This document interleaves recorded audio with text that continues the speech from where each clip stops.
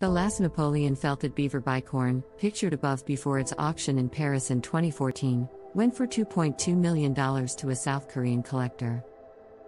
Now on display in Bonhams Hong Kong showrooms is the latest Napoleon Bicorne up for grabs, minus the rosette and its tab as seen above, set to travel on from Hong Kong to be put on display in Paris and in London in the coming weeks, before finally coming under the hammer in London on October 27.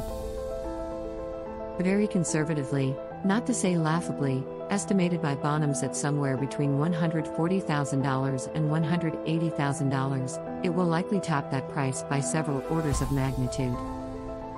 By definition, all possessions belonging to Napoleon have extraordinary provenances, the war hats especially so, but the provenance of the current Bicorne is especially fetching. Bought from a modest German auction house by an anonymous collector, it was not known by either of those parties to have belonged to the French emperor. But the collector must have at least had a suspicion. He or she let it be examined, and in this microscopically close examination, according to Bonhams, 2 hairs were found bearing the emperor's distinctive DNA. The chance that those hairs of Napoleon's could have been placed in a vintage Bicorne not belonging to the Frenchman does, marginally, exist, but is considered as microscopic as the hairs themselves.